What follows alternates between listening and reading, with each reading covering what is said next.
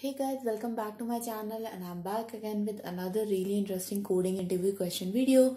Today guys, we are going to solve question number 541 of Leetcode called reversing 2. It's an easy level question guys. Very quickly everyone, if you have not yet subscribed to my channel, then please do subscribe and hit the bell icon for future notifications of such coding and programming related videos. Now without making any further delay, let's get started with the problem statement.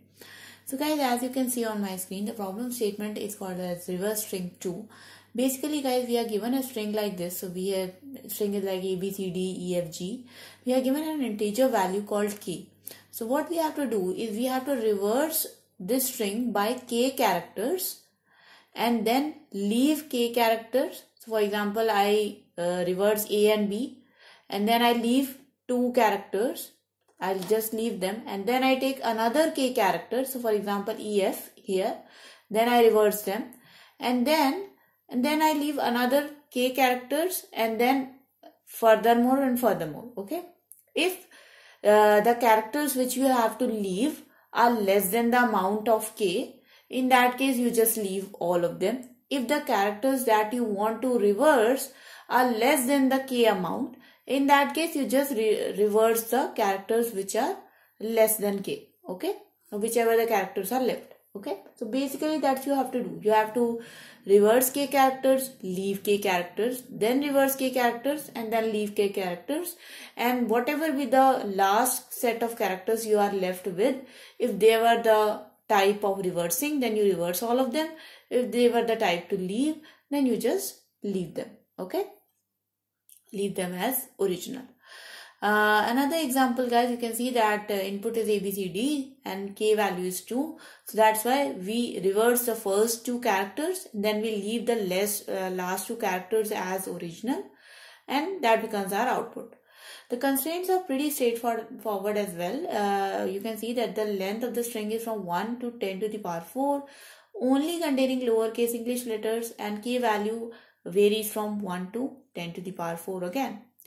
So that was the problem statement guys, and let's start to the solution for this problem. So let's look at the approach first. So what we are going to do guys, we are just going to first of all convert our problem into a array. So first of all we are going to convert a string to an array so that we can reverse it and iterate all the elements.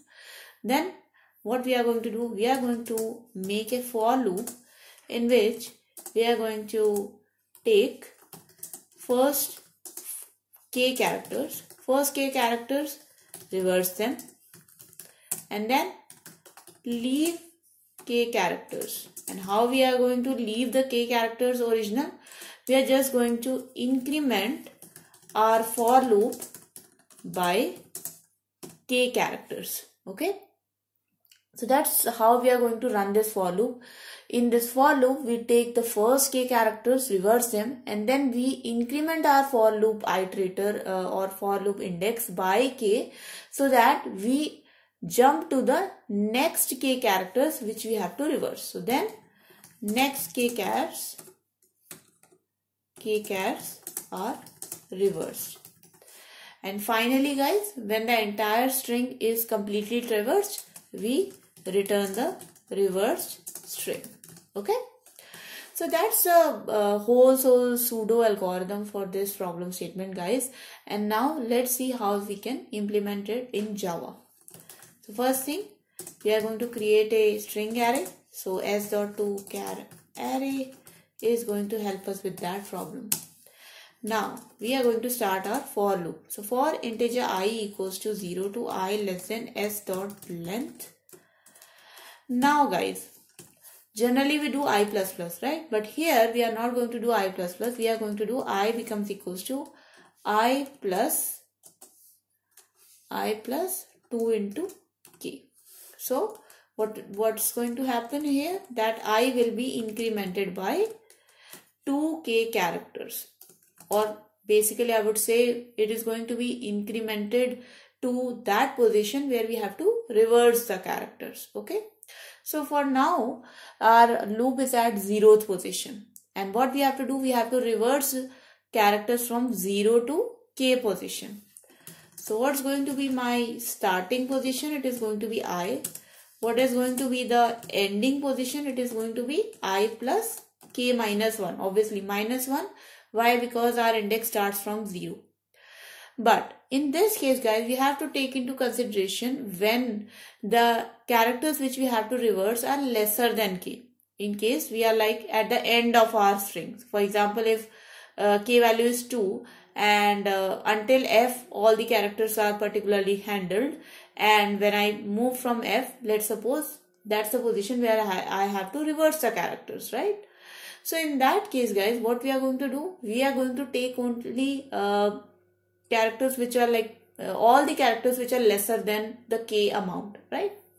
So in this case, guys, we have to take into consideration that if the index is lesser than the length of the string, then we take the ending index as the string length. So basically, if the minimum value from I plus k and string length is whichever is the minimum value between I plus k and the length of the string, we are going to take that index as our ending index. Obviously adding minus 1 here because you know that I plus k is going to be obviously because we are starting from the 0th index. So we have to make sure that we don't try to access an element at as dot length index or I plus kth index. Okay. That's why this minus 1. Okay. So now we have the starting position and the ending position of our reversing substring. So let's see. We are not going to use for loop. Sorry, we are going to use while loop. So while start is less than end. Simple swap here. We just have to declare a temp character. So this is a simple swapping algorithm. So temp becomes equals to array start. Array start becomes equals to array end, and then array end becomes equals to temp, and finally you do start plus plus and end minus minus. Now once this while loop and this for loop also gets completed, then finally in this array, in this string array, we will have a reversed string. So how we can return it? Return new string of array, and that's it, guys. That's our algorithm. Let's run this code just to see if it works with our test cases, and hopefully yes, you can see that my solution is now accepted. Let's submit this code just to be doubly sure that this is the correct solution.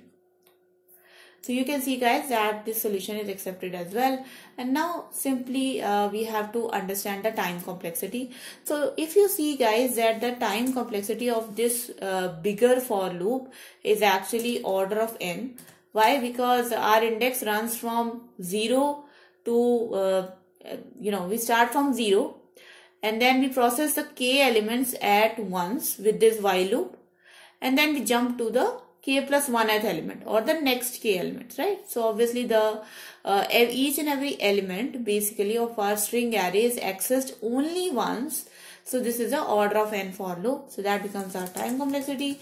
And let's say the space complexity is obviously is going to be order of n, because we have converted our string array or string into an array of n characters. So that's our space complexity. So both space and time are order of n. So I hope, guys, you guys understood this video and the solution was a bit clear to you.